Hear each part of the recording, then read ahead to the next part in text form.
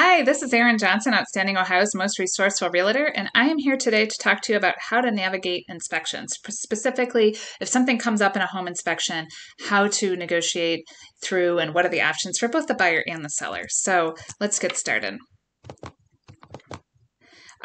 Really, I've boiled this down to, I've kind of made a little decision matrix here. I've boiled this down to the questions and considerations that the buyer has to make, and then really it kind of comes down to one of three options for how to resolve it. And the questions the buyers need to be thinking about is, do you want control over the remedy or the fix? So, how much do you want to make sure that it's the person you trust, that you are there to observe what they're doing and so forth, versus letting the seller decide that? Does the buyer have the cash to make the repair? How involved and expensive is the repair? Timeline, can it get fixed before closing? So those are the main questions the buyer needs to think about. And then if you look at the bottom of this, these are really, you sort through these questions, but these are really the options that you have ultimately, is that the seller makes a fix and pays for it before closing. That's option A, in no particular order.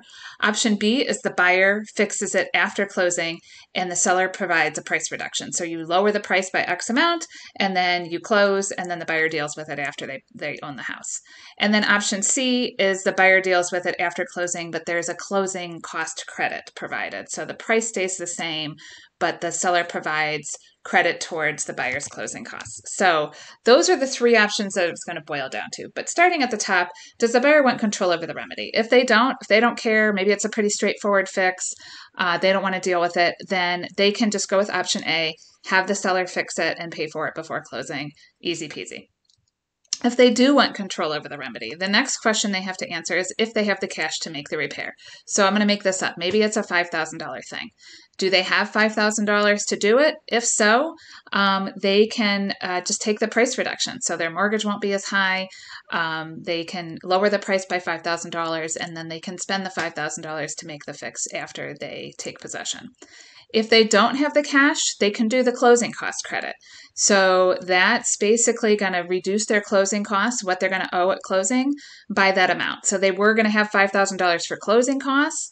Now they are not going to have to pay that towards closing costs because they're going to get a credit, and that means they'll have an extra $5,000 in theory in their pocket, if you will, or in their bank account that they can then make the repair after closing. And then if you're kind of not sure, like maybe you want control over it or maybe you don't care, some other things to think about is how involved is the issue and how expensive is it? Like how defined is it and how expensive is it? So if it's pretty clearly defined expense and issue, like it's a straightforward fix, then you can explore the option of possibly having the seller fix it.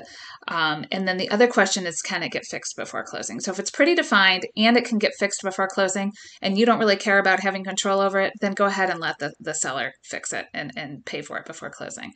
If it's pretty defined, but it can't get fixed before closing, then you go to the question of whether the buyer has the cash to make the repairs, and that'll lead you to option B or C.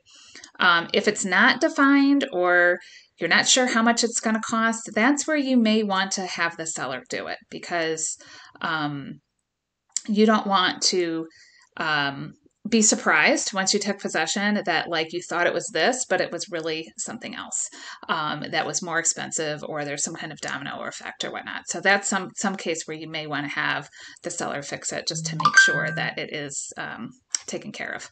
So other considerations, you just need to know some things might be required by the lender to fix before closing, or perhaps the money could be held in escrow, particularly if it's some kind of major health or safety issue. So even if you're like, hey, I have the cash and I want to control this later, they may not let you. So do know that.